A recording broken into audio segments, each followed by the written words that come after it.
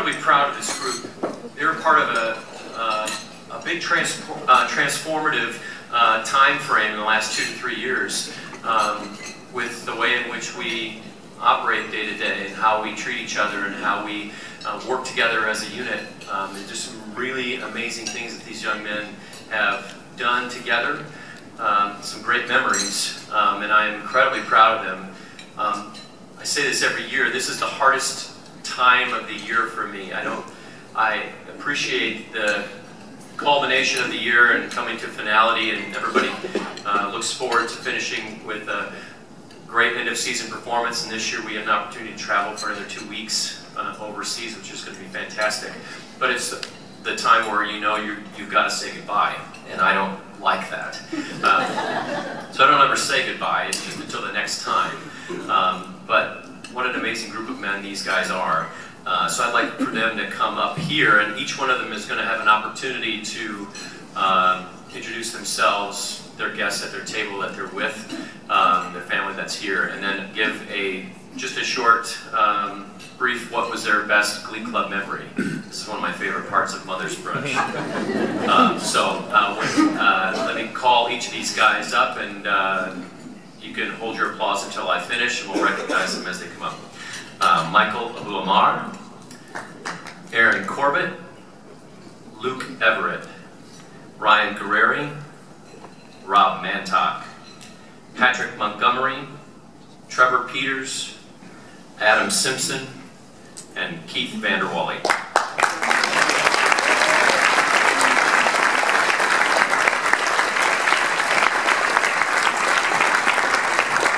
First, Michael Abu-Omar. Well, good morning, everyone. My name is Michael Abu-Omar. I'm a senior from West Lafayette, Indiana, studying biochemistry. And today, I'm here with my beautiful mother, Kristen Abu-Omar. I don't really have a specific memory, but I'd like to kind of give advice to the freshmen and the seniors and say something that I've noticed actually over the past couple days. The more mature persons in the audience will understand what I'm trying to get at, but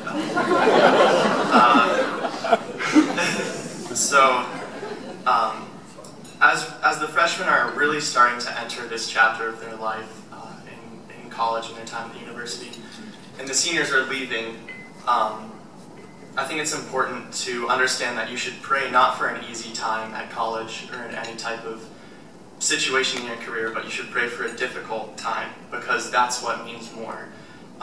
Overcoming the hardships and dealing with the difficulties and creating memories based off of that, because we don't remember time, we remember moments and things happening.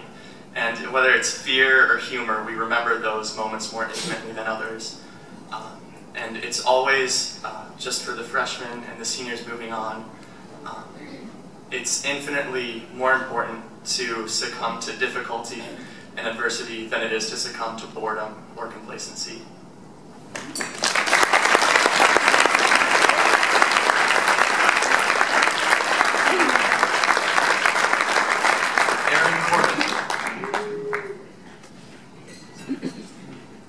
My name is Aaron Corbett. I'm a senior from Noblesville, Indiana, studying electrical engineering. And I'm joined by my beautiful mother, Joni, and my dad, Mike, and my brother, Ethan Corbett.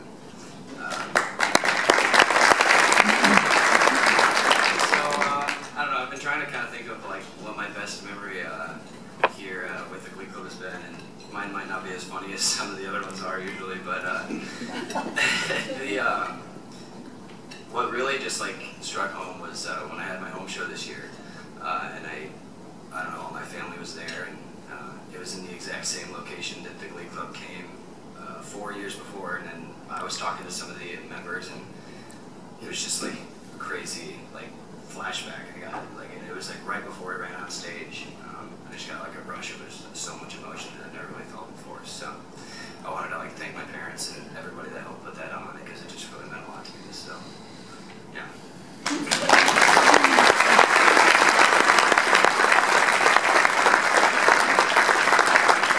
Luke Everett. I'm Luke Everett, a senior from Lebanon, Indiana, and I'm graduating with agribusiness marketing. With me today is my grandparents, Carolyn and Dave Patrick, Aaron and Carolyn Everett, my brother Tyler, my sister Sally, my fiance Sarah, my parents Doug and Annette, and my sister Abby.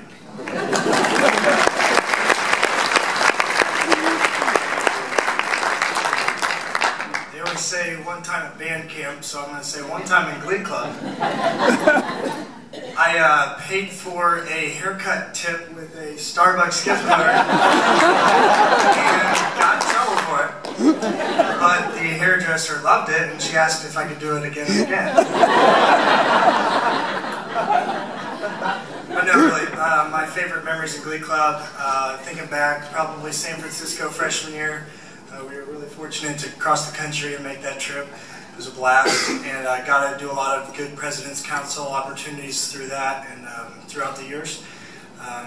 My home show 2 nights ago in Lebanon, couldn't have done that without my parents and all the help of my family and friends at church. It was a very unique show. We took on the Poison Oaks there and made some memories. The dads surprised us all and did a little Glee Club alum quartet, and they killed it and stole the show. So shame on them, but they were. But yeah, I have a quote also that I wanted to leave the young guys with that I got from our former manager Grant Nice, who is inspiration to all of us. It says, "You will never see a U-Haul behind a hearse, so you can't take anything in this life with you." So just remember that. Enjoy your time in Glee Club and live life to the fullest while you're here. Thank you.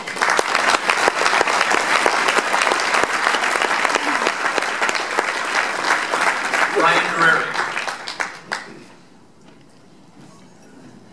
Hi, my name is Ryan Gurreri. I'm a senior from Barrington, Illinois, studying mechanical engineering. And today I have my mom and dad, Joe and Monica.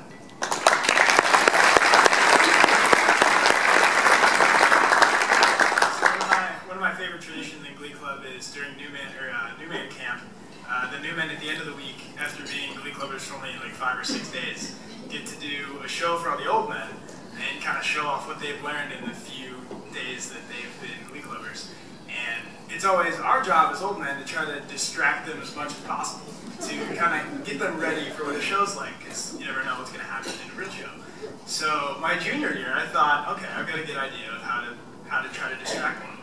So I came in 2 songs late in a banana suit and sat down and crossed my legs to make sure no one looked at me, so it was great. I was like, okay, this is awesome, because no one got distracted. So my senior year, I was thinking, all right, what can I do this year to really distract them? And I was thinking about it all year. And summer before, I get an email from Bill, and he says, "Hey Ryan, I thought this would be a great opportunity for you to direct the New Men in the New Man show." So I was like, man, now this is going to be hard, because now I have to deal with the guy in the banana suit. So it was a pretty surreal moment when, for Ambassadors of Song, when they're all surrounding and I can look out at the audience, I see Corbett over there in his banana suit. And I had to hold it together just as much as all the New Men. But I've been able to work with the New Men almost every week in our own rehearsals throughout the whole year. And it's been probably the most fun I've had this year is with them and kind of just learning from them. And after the song is over, I'll ask them what they thought was wrong about it. And everybody will raise their hand and tell me 20 things they thought was wrong. And I'll be like, well, I didn't see any of those. I thought it was great. So I think the Glee Club's in good hands, and it's been a pleasure being with you guys. So thank you.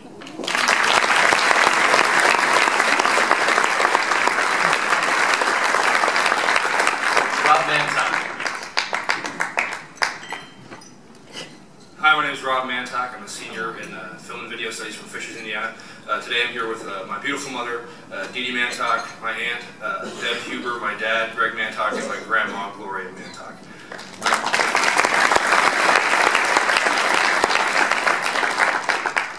One of the great things that Glee Club teaches you is to adjust and move on. So there are a lot of great opportunities where you have to kind of take this into account. One of my favorite moments where I was forced to, was last year. The Purdue Varsity were having a show, and they decided to bring all of the specialties with them from Glee Club. So Vantock was at that trip. We were sitting through their sound check. They were setting all their equipment up. It took a little while, so I decided to go up and help. I was the producer of properties at the time. And so I decided to go up and help. I got on the stage, and they were having some problems behind the risers. So I stepped up on the risers, and as I stepped up on the risers, I stepped up onto the third riser. As I stepped up onto the risers, something happened that I hadn't expected. My jeans that Vantock wears for our show, they ripped. And when I say they ripped, I mean they ripped. They ripped from my crotch to my calf. So here I was, sitting behind their risers at this point, nobody knew, thinking to myself, what do I do? So what I did, the Purduettes got off the stage. They were done with their sound check at that point, and everybody was going back to their dressing rooms. I sat up facing away on the risers, on the back riser, and I looked over to Scott and said, Scott, can you come here? And he came to the edge of the stage, and he's like, yeah, what's up? And I go, no, come here. And at this point, I had my travel attire jacket over my lap. And Scott comes up, and I look at him and I go, is there anything you think we could do about this? He looked at me and he goes, yes, I think we can figure something out. Okay. And we quickly made a plan to get a bus to Walmart, I believe, where he graciously got me another pair of jeans to wear for the show. So this is just another one of those moments where you really learn to take in those lessons that you learn in PMO, just move on.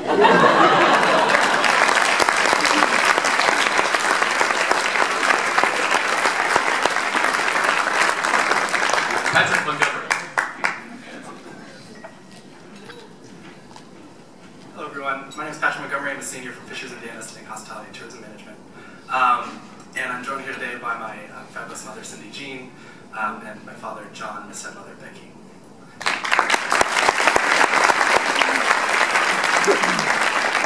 So every year I reflect on an individual moment where the group really comes together musically, because that's what I am interested in. But it was this year at camp, we were working on Tarzan medley, arranged by our talented assistant director, Scott Hines. And Bill asked us to do it from memory for the first time. And everyone was kind of like, okay. So there was a little bit of uncertainty, and as we started with those words, put your faith in what you most believe in, there was just that intangible shift of everyone just coming together. And that kind of unity in a group that you sing with is electric in its intensity, and it's what I use to fuel all of this year.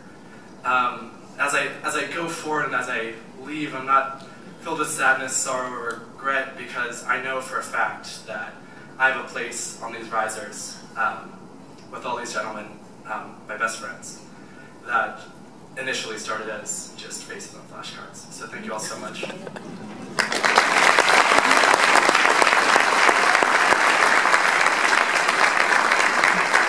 Trevor Peters. My name is Trevor Peters. I too am from Fishers, Indiana, so 3 in a row. You're gonna have to find some more people from Fishers. And I'm studying mass communication. I'm here with my Aunt Linda, my Grandma Barbara, my mom Lisa, my dad Robin, and my sister Lena.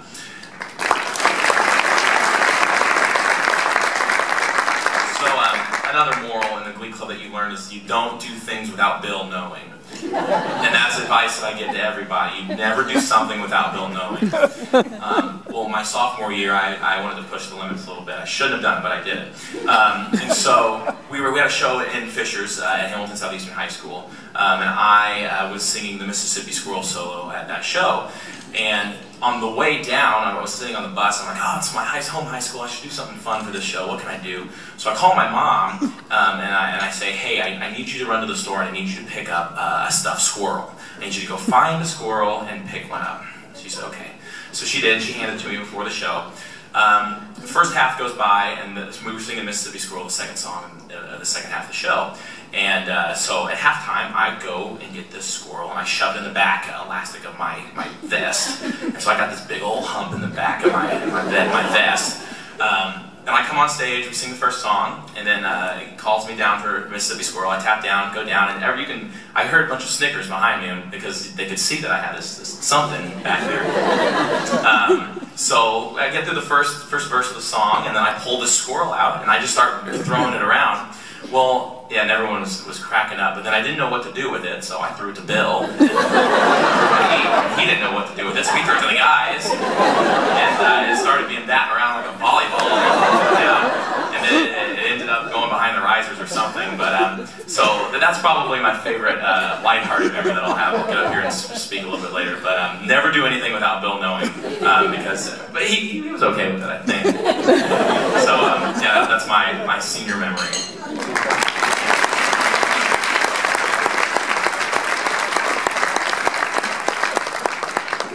Being the Indianapolis Star, somebody gets an eye poked out by a stuffed squirrel. Adam Simpson.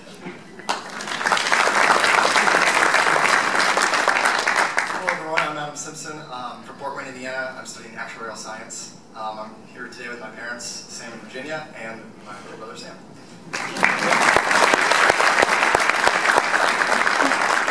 So I spent the last 15 minutes or so trying to decide what to say. I think it was Friday that Patrick asked me if I knew what I was going to say, and I kind of had an idea, but I kind of also forgot that we did this. So I have a lot to say. I could say so much, but I made the decision, right? As Trevor was, I was listening, but I made a decision. For my best memory, it's not, as Ao said, it's not a collection. It's not, you don't remember the time, you remember the moments. And it's the collection of moments that I've got to spend with my brothers. Before coming here, Dylan, as most of you guys know, and Sam obviously, we weren't super close. That's an understatement. We were not friends, and then we came here, and we got to do something that we both love together, and it's through music and it's through song that I got to know them and learn about them and realize that we're like exactly the same people. And we were just little kids and didn't know how to express it, and it was so much fun. And all of that was possible, and that's like probably the single biggest change in my life has been getting closer with them. But I don't think any of that would have been possible without all of you other guys, my other brothers, that I've realized that I've had this whole time as well. Specifically the new men this year, you guys have like changed my life in a way that you don't realize, and I hope that I have done something for you as well. But your passion, your love, and your energy, never lose it. It's easy to come in and you have it, and then you have that second year and things are just different, and you come in and you're a little bit relaxed, and you feel like you've got this, and then other anxieties and pressures come in, and they affect you. And you guys brought it all back for me, and like made my focus back on what's fun about this group so much is the singing and it's the music. And for the older guys, like I said, you guys were the engine that allowed me to connect with my brothers again. You opened us all up, and that's what this group does. We open up to each other. We become people, and we learn how to interact with one another and be vulnerable. And it's so important, and it's something that you can carry through your entire life, through music and just in relationships. And none of it could have happened without you guys. You made me laugh and smile in some of the worst times that I've ever had. And I'll say the funniest moment that I've ever had at Glee Club, just quickly, to wrap this up in a good, positive way. It was on the bus in Iowa, and we were there for like 9 hours. And I mean, we've been through like 14 donuts that I just spent, I spent like $50 at that gas station. And I gas station for like 7 hours or whatever it was. And at about hour 6.5, I look out the front of the bus. I'm like dazed. It's like 3 in the morning or whatever. And Decker is spinning, I think it's Alec, right? Has Alec on him and is spinning them around and doing these gymnastic moves and just like loving their lives to the max. And it just, I like had to like take a breath because I couldn't, I was like, what are they doing? How are they doing this? It would have been so easy to be upset and mad, and they were literally like having the most fun that they ever could. And that's just one little bit about what you guys do for me and what you do for each other. And I hope that you all get that as well. So, thanks.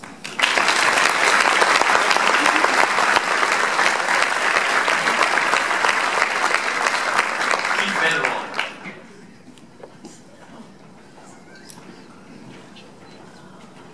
Hello everyone, my name is Keith Vanderwalle. I'm a senior from here in Lafayette, Indiana. I'm here joined today by my parents, John and Robin Vanderwalle, and my lovely fiancée, Jenna Killingbeck.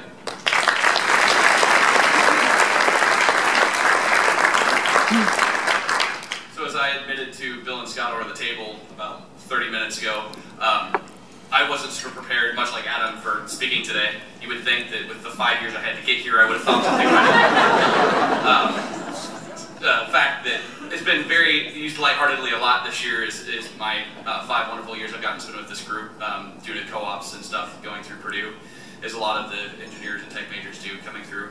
But for me, I think what made it the hardest was I've had so many really great memories with the Glee Club. Trying to pick the one, as AO said, it just didn't work. So I'm going to give you like 3 short snippets. So first, because I couldn't miss out on the opportunity of rubbing it in the face one more time, Europe my freshman year was amazing. Notre Dame was awesome, and that whole trip was great. On a more sincere note, something that has become almost at least a weekly gathering at the Stack Pickle on Tuesdays with some of my closest friends I've ever made, with several of these guys, and just living through those memories. But my favorite lighthearted memory I have through the entire time in the Glee Club, I actually told the story over the table a couple minutes ago. For those of you who don't know, I'm sure most of us have talked to you about it at some point, we do, towards the end of camp week, we kind of let loose some steam and we get to sing different quick songs or attempt to tell jokes, Cameron Kuiper, or